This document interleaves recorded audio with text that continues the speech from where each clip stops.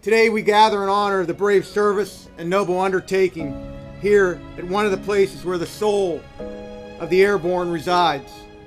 79 years ago, 23,000 paratroopers arrived by both parachute and glider in Normandy, France. They joined the occupied French to fight against tyranny and aggression.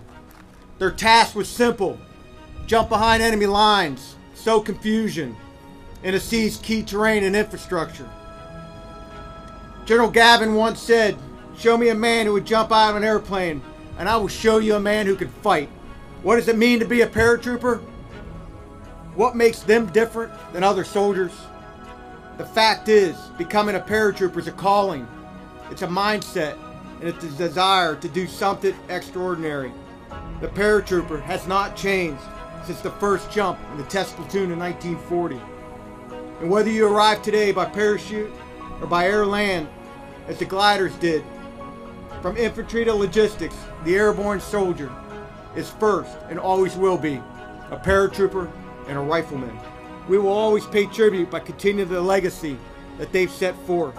Our future is bright because of their unique courage and the bravery of the men and women that volunteer today that stand in the breach between light and darkness.